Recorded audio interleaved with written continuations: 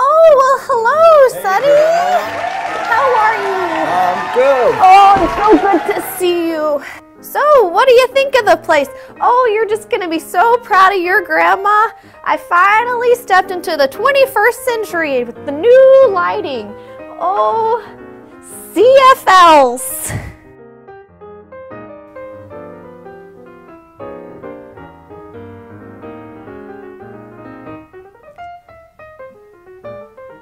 Oh, and I like what you did with your old light bulbs, Grandma. And I just have one of these new CFLs left. Just one more place, if you don't mind helping me. It's so hard to, whoopsie.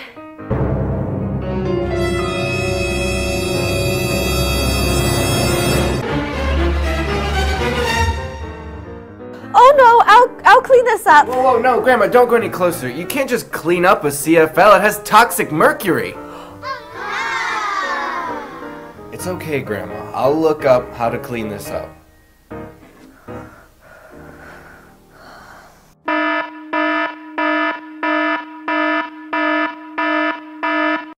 Alright, the first step according to the EPA is to have people and pets leave the room.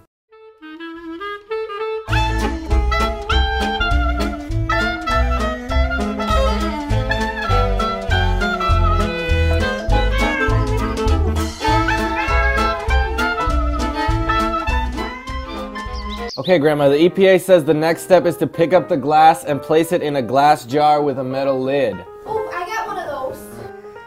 Wasting my pickles to clean up toxic CFLs.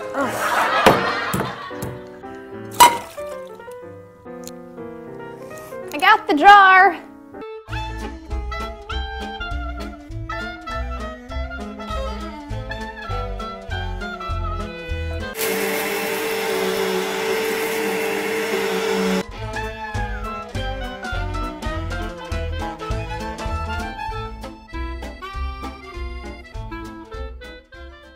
And finally, Grandma, the EPA says we have to throw everything away and wash our hands.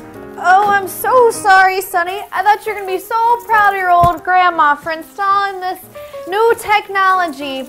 It's okay, Grandma. CFLs just aren't the newest technology anymore. There's a better, non-toxic way to save energy. You should use LED lights.